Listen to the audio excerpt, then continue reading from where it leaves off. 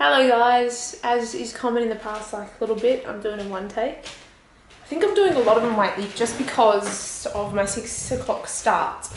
So I've had a pretty good day today. Worked at 6 o'clock. It was a relatively challenging day, but I'm finding I'm actually enjoying... Excuse me. I'm really enjoying being challenged at work because I'm quite happy with how my personal life is going. Whoa, I had the door reopened just then. Quite happy with how my personal life is going.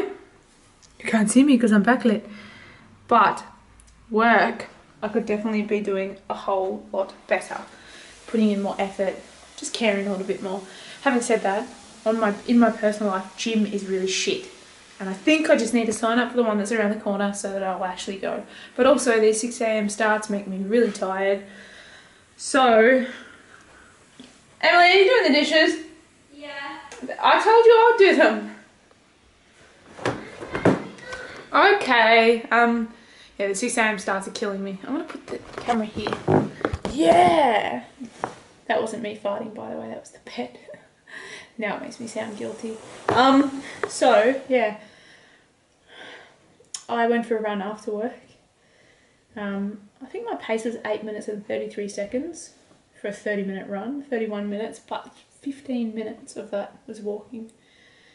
So my pace, when I am able to build up my endurance and distance, is actually going to be decent. Like, a bit will knock off, but I reckon I could probably run a 5k tomorrow at a 7:30 pace. And considering I haven't been running it in 6 months up until a couple of weeks ago, that's decent in my eyes.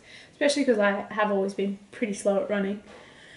I finished a book today, so it's the 3rd book that I finished this year in my quest to read 70 books. It was a book called Resilience by Eric Greitens, who was a Navy SEAL. Essentially the book is a collection of letters that he sent to one of his Navy SEAL's mates who was suffering from PTSD. He references a lot of philosophy and stuff like that. It was a really fantastic read. Very inspiring. I enjoyed it a lot. It's one of my favourites actually that I've read in a little bit, besides for Goggins. Goggins is king. Goggins was #1.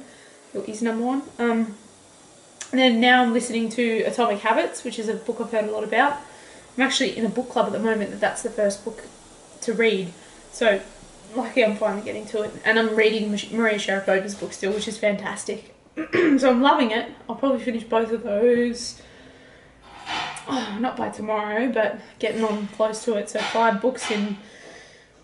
Well, I'll get it done by the 14th, which is Monday. By the end of Monday, I reckon I'll have them both done, and that means I will have read 5 books in 2 weeks, which is pretty damn good, and sees me well on track to my goal.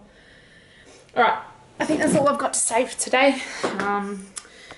It's only... I'm getting a call from my mum. It's only 6 something, but...